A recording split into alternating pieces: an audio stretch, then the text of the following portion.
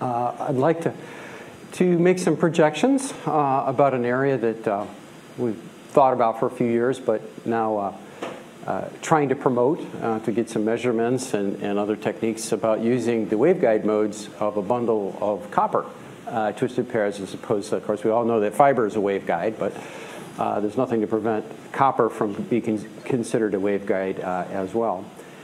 So this is actually a portion of that diagram that Akbar had up a few minutes ago. But what I attempt to do here is just graph the horizontal axis. You can see is distance. It gets shorter. And then speed on a logarithmic scale on the vertical axis. And there is this dashed line there that shows the speeds of DSLs increasing over the last 25, 30 years or so. And you can see that they get up to the range of, say, as fast as 10 gigabits per second. But the distance on the copper is shorter each time that this is attempted. So maybe not too big of a surprise using the methods. Now, this is a match to fiber penetrating into the network. Unfortunately, I changed the talk, but you can see that the copper color and the fiber color got reversed here. But the copper color is supposed to be the fiber, and the green is supposed to be the copper there. But the idea is it's getting shorter, but fiber doesn't necessarily go all the way to the premises. In fact, there's about 750 million fixed access connections around the world today. And over 500 million of them will have some level of the DSL connection at the end of the fiber. About another 150, 200 million are also copper, but they're cable connections, again with some fiber. And then the last 100 million or so are pure fiber all the way. It kind of gives you an idea, after 35, 40 years of trying to deploy fiber, it hasn't made it as fast as anyone has projected to everyone's home. Now what I'm going to talk about is a potential path to take that black curve and make a pretty big jump to the green curve here, improving the speeds by using higher order modes in a twisted pair. And if you're able to bond, say, 4 twisted pairs together collectively for a single data rate, as is, for instance, done with Ethernet, RJ45 connectors we're all familiar with. There are 4 twisted pairs in the cable that's used to connect.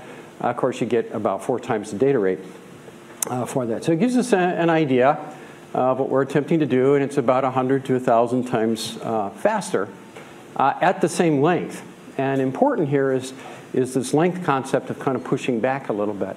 So why is that important? Well, let me oversimplify the business case that you'll see service providers, internet service providers around the world work on. The average cost across, let's say, an entire network or an entire country is about $3,000 a home. It is not less than that, no matter what anyone tells you. If you want to put fiber all the way to the home, that's the average cost. The recent numbers coming in from some of the countries that have tried to do this with massive government funding, it's larger than that number. And even at $3,000 a home, that's about 3 or 4 times off what a proper business case would make for a return on the investment. So if you're getting a customer paying $40, $50 a month for the service, you can't recover that kind of investment. So that's one of the reasons it's been slow, is it doesn't make money. There's nothing wrong with the fiber or the technology, and it's really more the infrastructure investment costs for digging up streets and so forth to deploy it. Now, fiber part of the way does make sense. And you can get down to about 10 times less, about $300 per home. And that does make sense at that level. It does make sense for the service provider to invest. And just as a side point, I'm going to continue on here. We see a lot about the holdup on 5G wireless being that the need for fiber to a much larger number, maybe 10 to 100 times more small cells than we have today.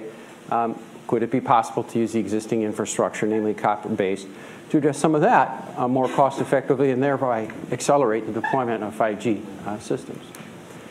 So let's talk about the 5G structure. Obviously, many and more cells, higher frequencies being used up into the millimeter wave band, 1 gigabits to 10 gigabits per second speeds being discussed, projected even in the new radio standard from the 3GPP group. It goes up to these types of speeds, especially in the millimeter wave bands that are now specified there.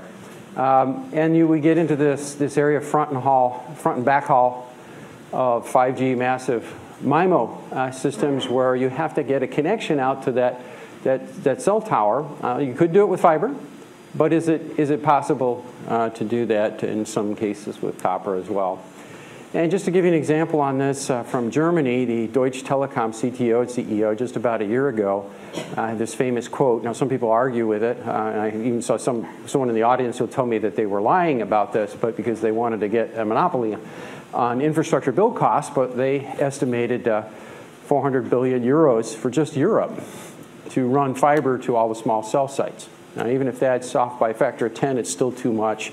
You could resolve the Greek debt and the Italian debt and the Spanish debt for those kinds of numbers if you were willing to spend that. So what can we do with the existing infrastructure is an important part of the business case. Another thing that's perhaps not as much realized today is we see a lot about virtualization of data centers and increasing the software-defined component of all of our telecommunications networks, whether that means putting a central office re-architected as a data center or just any old data center. One of the greatest needs, my understanding, for bandwidth inside the data center itself is all the software-defined programs themselves being moved from one place to another. So they increase the bandwidth requirements. And so inside your data centers as well, there is still a substantial portion of copper. This changes every 4 years or so. There are companies like Cisco who have entire teams that spend their time trying to decide how much copper, how much fiber as they move a data center over.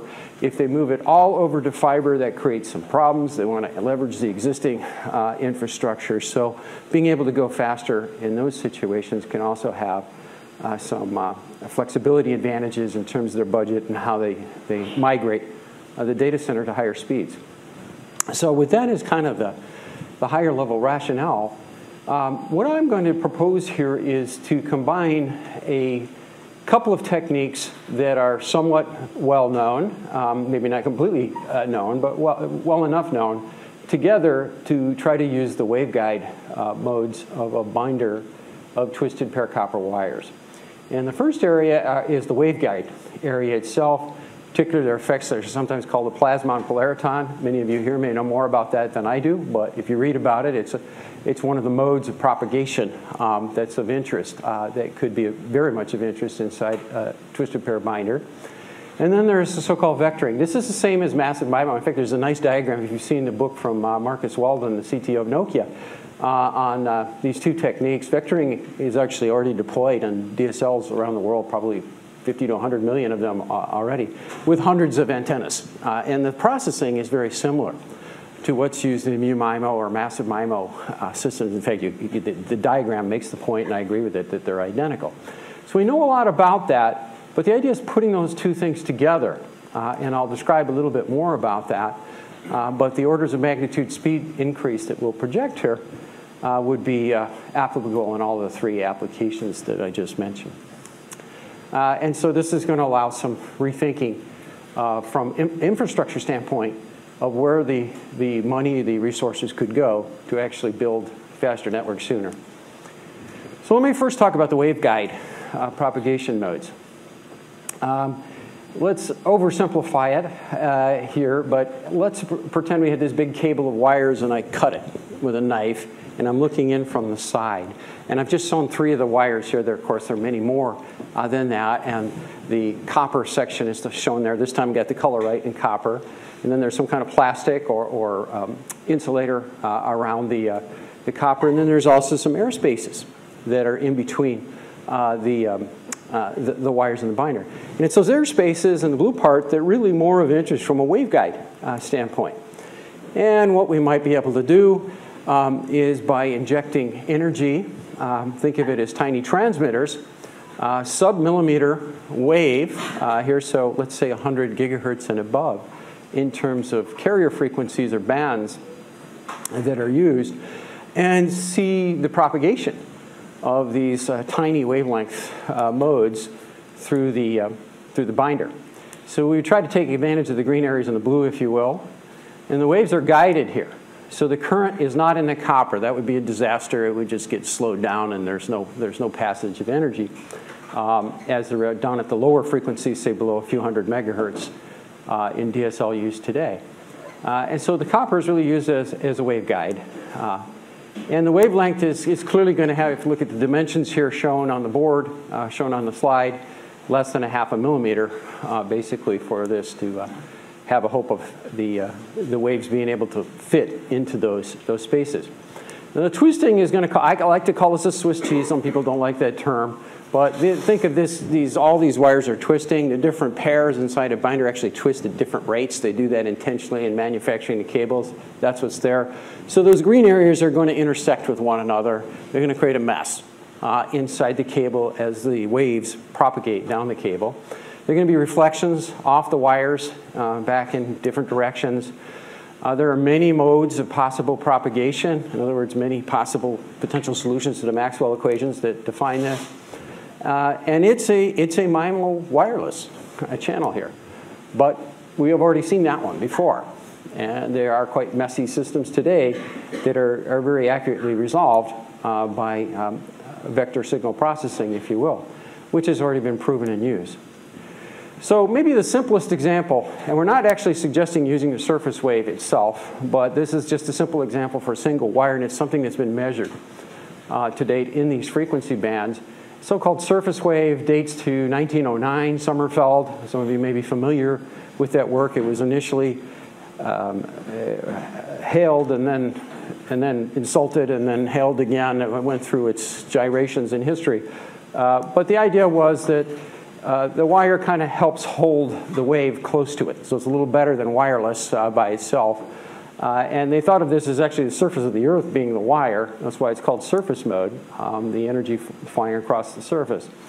So these have been used in certain so-called G-lines for television antennas you may have seen in the past. Also, the AT&T AirGig effort tries to use a power line using surface wave modes. But these are definitely wireless transmission, but the wire helps. So you can have wireless. If you have wires, they don't hurt. Typically, they help. Now, there are some questions when you have the insulator. What does that do to the propagation around the wire? And in particular, you'll see a lot of work, especially for surface wave. If the wire is bent, the energy tends to wander off in the direction it was going, and so you have an attenuation effect that occurs. You have two twisted wires or split pair. It tends to hold it a little bit better, but there's still some drift when they're bent.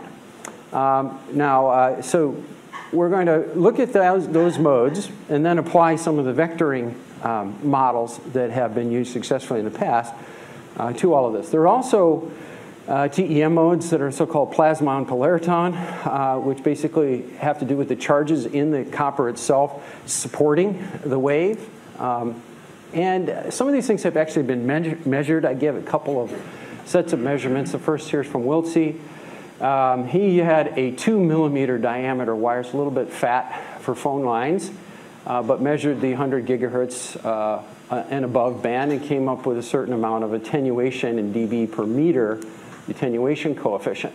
Okay, so it's not 0.5 millimeter, which is more typical of twisted pairs, but you got about 0.8 dB per meter in the 100 to 300 terahertz band, 100 to 300 gigahertz band. Another set of measurements that we used a little more heavily was set by Grishkowski, which comes up with about 0.5 dB per meter for a 0.52 millimeter diameter. It's a single wire. Second wire close to it presumably would improve that. But we've basically, and this is a plot down here on the right-hand side. Basically, up is less on this, or worse, if you will. But you can see there are very significant regions above 100 gigahertz there, where transmission is feasible. Now, that would mean 100 meters should see about 50 to 80 dB of attenuation. Sounds like a lot of attenuation. But for if you're in the DSL space, I have been for decades, that's not a lot. Okay, we know how to handle that. So that tries to at least give you some optimism that something might be feasible here. Bending of a wire is going to be less of a problem. We have multiple wires, mainly because there's going to be reflections between those wires. Now, normally you say, geez, that's a mess. Everything's interfering with everything else. But with modern MIMO techniques, that's not necessarily bad. In fact, that's a good thing. As long as the energy is not going away from the cable itself, it's being reflected back. Typically, it can be recovered and aligned if the transmitter and receiver signal processing are doing the right thing. So there could be up to 3 or 4 modes per twisted pair that could sustain data transmission in the cable. Now, how are you going to get in and off? I'm not an expert on this, but a simpler way conceptually is to use a femtosecond laser, have a photodetector at the other side, not necessarily touching the wire, which I've tried to illustrate here. It turns out that there are efforts. One of my colleagues at Stanford, Amin Arbabian, has been studying the area of CMOS circuits for 100 to 300 gigahertz, and this actually comes from one of his papers. This is for backplane interconnect systems, but nonetheless, with 3D printing, they're able to construct systems with lenses and so forth that can actually create data signals in this frequency range. Now let's extend that a little bit and say there's a vector processor. And there are many of these lenses exciting different modes, if you will, or you can think of it as just exciting the wires. I've kind of shown it in dotted lines here to remind you it's more of a wireless effect. And then there's going to be an array of sensors, if you will, on the other side. And so what we have is this matrix H, which describes this channel. There'll be multiple modes for each wire, TM, TEM, TIR, and so forth. It's a Swiss cheese waveguide, as I like to call it. And if you've heard the term, if many of you in the wireless area have background, rich scattering, this is ultra rich scattering, and that's usually a good thing for MIMO systems. Okay, let's talk a little bit about the signal processing. If you have a channel, sorry, a little bit of mathematics here. If you have a channel H like that, you can do what's called singular value decomposition of it. It's important for defining the transmitter and receiver. If you have a single user on the system, these turned out to be the optimum signal processing that would be used. It's a fairly well-known result. If you have single-sided systems where, like massive MIMO, you have all the antennas in one place, you may have all the transmitters in one place in a binder of twisted pairs downstream, but the receivers may be in different places, and there's a dual of that in the upstream direction where all the receivers are in the same place, but the transmitters are in a different place. And so you can do what are called QR factorizations, that same matrix H. And these help define what the optimum transmit receiver systems are. And you can easily then compute what the data rates achievable would be. So we took the Richkowski model for the channel, and we fit that to the data that they reported. And then we fit the same model basically to the crosstalking path, because why should that be any different? But as is common in wireless, and it's also used in DSL systems, there's a log normal model used for the crosstalk between the wires. And in a log normal model, you need a mean and variance. So we set that at 0 dB on the mean, variance be 6 dB. And then we extrapolated from that log normal model using well-known methods to do this, 20 dBm of transmit power. We actually used 4,096 carriers between 100 gigahertz and 300 gigahertz. Carrier spacing is just a little under 50 megahertz. Some of the other parameters here have to do with the codes and signal processing that were used. And we had a couple of modes per twisted pair. So it gives you an idea of the signal processing. And we did it for 50 pairs, which is not that unusual. Typical cables will have 50 pairs in them. It depends on the country you're in and the exact type of cable, but that's not unusual. And then we use the signal processing methods that derive for a matrix channel model to make projections. For these systems, we used a background noise, which we found to be reasonable. Thermal noise is minus 173 to give you a reference, so at room temperature. So here, 13 dB or so above that in terms of noise level we used. And we've got a couple of curves here, but the horizontal axis is length, and then there's data rate. That's in terabits, so it's not a typo there on the vertical axis. And you can see at about 100 meters, 1 terabit per second on the so-called NLP. That means nonlinear precoder. And then we also do a linear precoder. Now, all the DSL systems, all the 5G, all the Wi-Fi today use linear precoders. It is not optimum for a MIMO system. And now, it turns out it's pretty close to optimum for a lot of the channels they're looking at, so nobody bothers with the nonlinear part. Here, we finally got a channel where there's a difference. So we saw that coming up, and you can see the difference in those curves suggests that the crosstalking is so bad, and it's such a mess, that you really do have to go to the nonlinear model. It's not that much more complicated, but it is a little more complex than the linear model. And would simply ask tongue-in-cheek here, can any pound today get to a terabit per second, really at any length for transmission? Now the pushback from the service providers, and I've talked to many of them about this, is could you slow it down and go longer at lower speeds? This is actually harder to do with these waveguide modes, in my opinion, but to push the length up and lower the speed. And so here we did 100 gigabits and projected about 300 meters for that. And that wasn't slow enough, so then we went down to 10 gigabits. Now the lengths are getting longer, projected about 500 meters for that. I didn't bother to show the linear technique any further on that.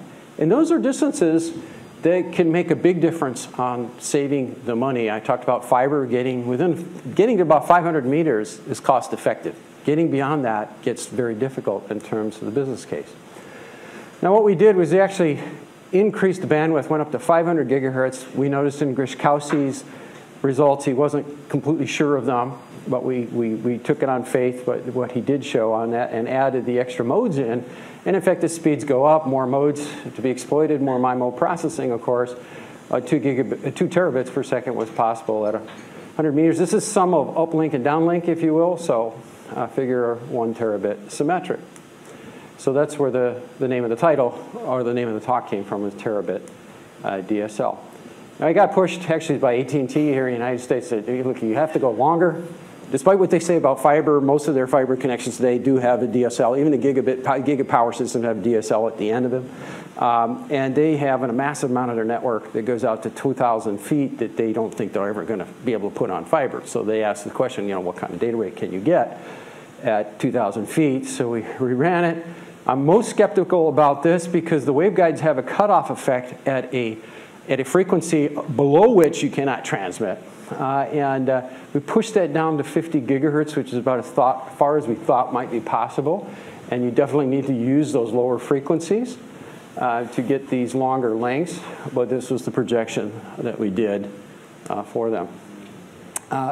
Many of you may have heard of X-haul or front haul on fiber today. Well, these kinds of methods could also be used for that. Just simply carry basically the raw bit stream from a D to A or A to D back and forth across an RF carrier to a central place where processing can be shared.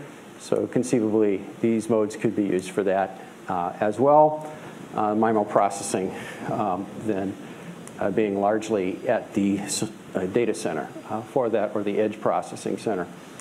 Signal processing, let's look at this from the standpoint of the analog portions of it. In addition to having sensors, however they're constructed, 3D CMOS, photodetectors, lasers, or equivalents to that, today if you look at fiber optics, there is an 8-bit 65 gigahertz A to D converter that's used. It's about 750 milliwatts per conversion device for that today.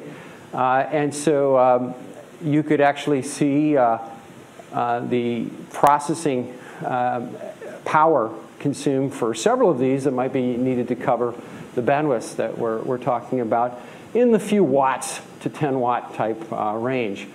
So that is not that far away from being feasible on a massive scale.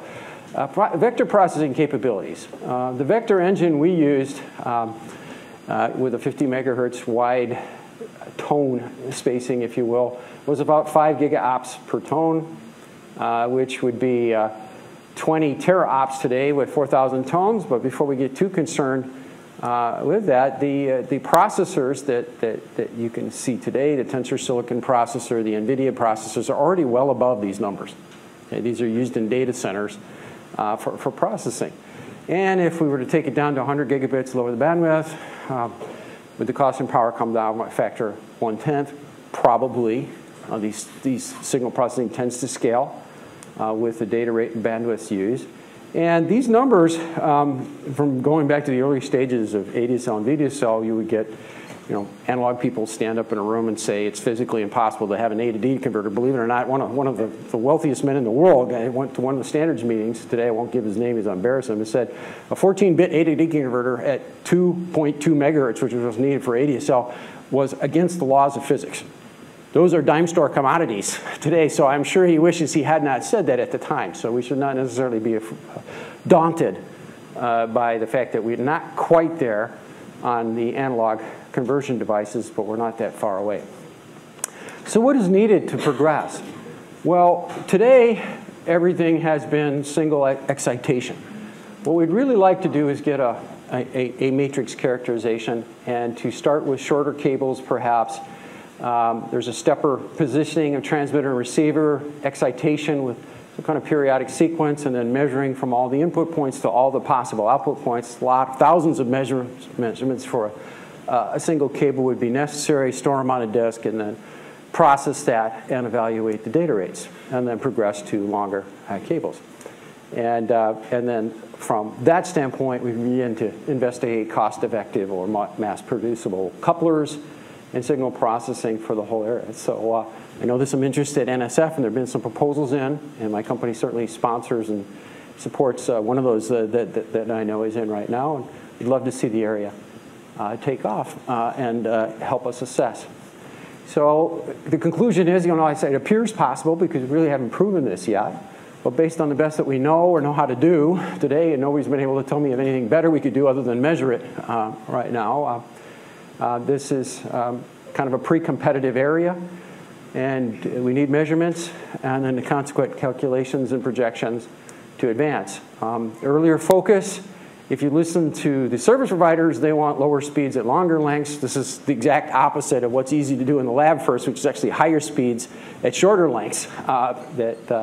But nonetheless, that's where the initial application could be. And this may help as well the 5G and the data center problems I mentioned earlier. So needs funding and needs people. And if you're interested, feel free to talk to me. Happy to try to help you or route you to others who are interested as well. So thank you. And I'll just let me put up, I've got a slide here crediting some of the people who've been helpful on these results here.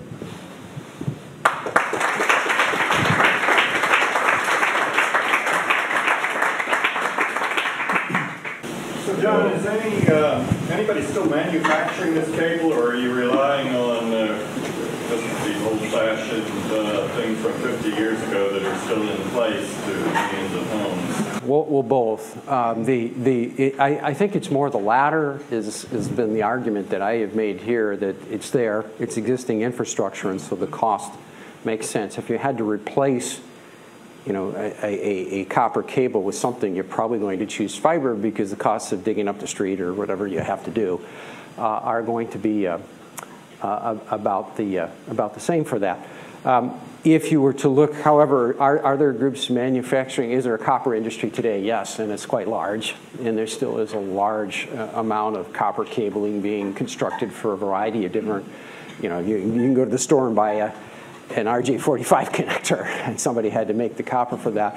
And some of those groups have actually talked to me about what they could actually do to make the cable better in the future, by not necessarily, maybe not twisting the pairs or doing other things inside the cable to make a better copper cable. I don't know if that makes sense to be pursuing here because of what we just said on the first point, but there are groups who actually manufacture the cables still today, and it's a pretty large industry still.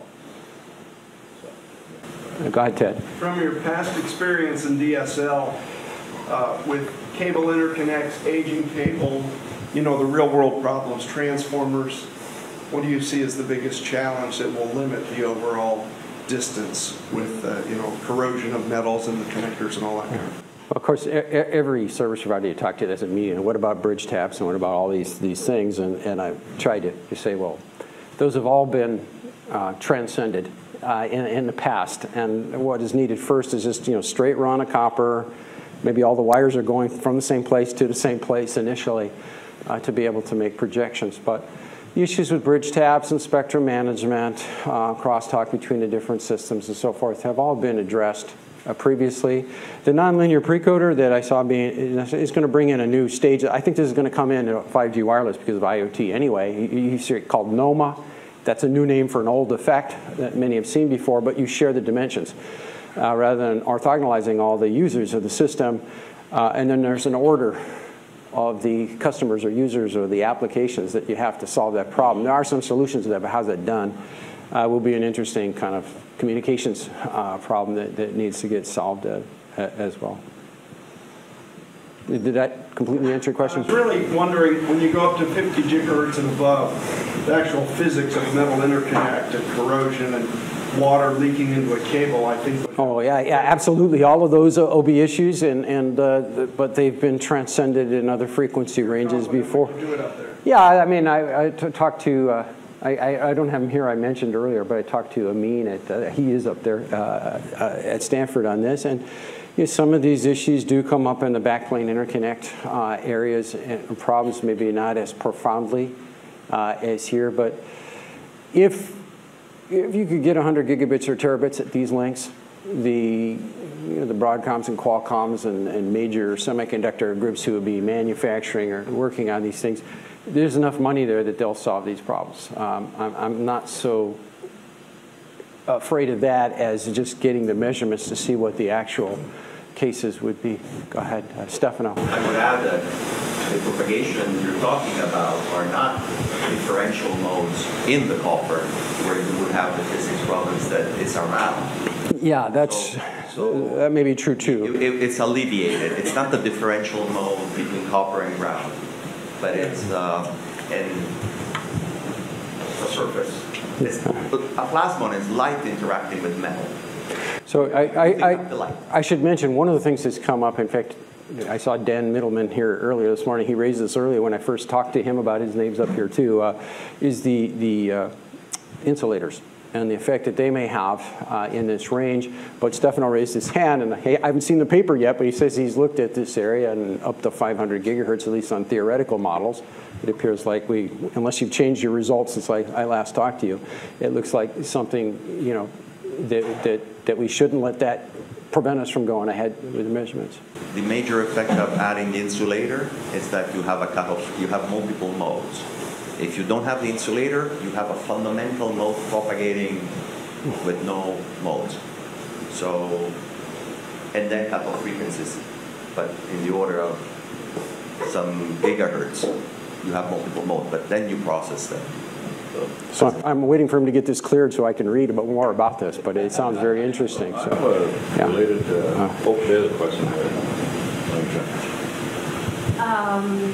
Thanks for a really nice talk. So the key performance gain you're getting is with the nonlinear precoding, right? Do you think this is viable without that at all, or would you? Well, it was a lot less. I mean, the numbers increase are so large that even if you're only at 1/10 of the numbers, it still makes sense to attempt to try to do this. The whole area of nonlinear precoders is controversial, both in wireline and wireless. It's a little harder. It reminds me of the days, believe it or not, the same kind of issue came up in the what are called V.34 and the 56K modems, where they did eventually use nonlinear precoders. There are issues in coordination of transmitter and receiver that require exact, down to the bit level, precisional alignment between the two systems, or they wander off in different directions and cause an issue. Some of those things are being looked at, some of the ITU standards groups for these MIMO type systems. The gain has not been that great to merit the investigation and effort for that. I think we're beginning to cross the threshold in other applications as well, where these nonlinear precoders and the equivalent, I like to call it a generalized decision feedback equalizer in the receiver for uplink, will need to get addressed. And they've been addressed in the past, and I believe they can be addressed. But it adds another layer of coordination and standards between transmitter and receiver that has to be maintained in order to do that, and then it becomes very controversial because of different groups will have different patents on different techniques, which happened in the old modem days as well. There was a huge fight that went on for decades in that after just on the precoders themselves and how they were used. So you might see some of that. So I think it's been more politics, and so there isn't that large of a gain. People have not gone to the nonlinear precoders yet, but I think they will as the whole area advances. The second question I had was about, so all of this is still simulation based on theoretical channel models, right? Well, except for the single line measurements, Oh. the So parameters what for the kind? theoretical models came from those measurements, but And otherwise so what correct. kind of assumptions did you make on the rank of the channel and what kind of test? We used a logarithmic model, so basically it's a random rank that I see. occurs as you sample from that model, and then you average over all of. I have more data, but I didn't show it on the 99th percentile and the 1%, type thing, and the 50%. We're looking mainly at the averages here with these results. The U.S., NASA is extremely, extremely protective of certain millimeter wave frequencies, for example, at 231 gigahertz resonance of ozone, and basically tries to veto any such use. There were huge controversies in the U.S. in the 70s on cable TV leakage into aeronautical bands, and in the year 2000 on broadband over power line leakage into HF bands. So one thing you might want to do as part of your early analysis is to understand not only what the leakage of a single wire might be, but if you were looking from on high down a city that was filled with these things, to come up with some estimate of what the overall leakage it would be visible. Because when you go up, the propagation loss is relatively small, only about 200 dB. Well, sideways, propagation loss is huge. These issues have come up in all of the wireline areas about the emissions requirement. Now, presumably, one of the problems we were trying to address was the drifting of energy away from the wires, and that tends to spread, and the levels that I've seen are fairly small, so I would hope the various groups. You have no idea how protected NASA is. So yeah, we don't want a space shuttle homing in on a phone line with this, so that we'd have a problem with it. But yeah. The issue is passive sensors Yes. of environmental resonances, and NASA, shall we say, verges on the irrational in its protection of these things. So no, I have had no contact from NASA, and it's a good point, and I'm happy to speak to anyone who might know more about that. So it seems like you're sort of a parallel with some of the fiber communications. You mentioned waveguide modes and things like that. Is there any issue with the modulation type that you have to use? Like in the fiber, they use wavelength division multiplexing and primarily focus on the simple amplitude type modulation schemes, or do you think that We you'd be able used to cover coherent. We both? presumed coherent here and on all the carriers, but there were standard types of constellations, 4 QAM, 16 QAM, and so forth. It turns out that the bit densities that I didn't have a plot on it here, but I have looked at it. They're not as high, especially if you're talking about 100 gigabits per second or some of the push for the lower speeds. We're talking only a few bits per hertz or less for these systems. So the 8-bit converters I was talking about would be well within range for use and would support that. I think the signal processing is there. The main issues would be just getting that converted at these speeds and into a processor to take advantage of that. Okay, I think we got to cut off time now about the frequency. So some of the rest of the questions will have to be offline. Thank you very much. I'll be around today, so happy to take them.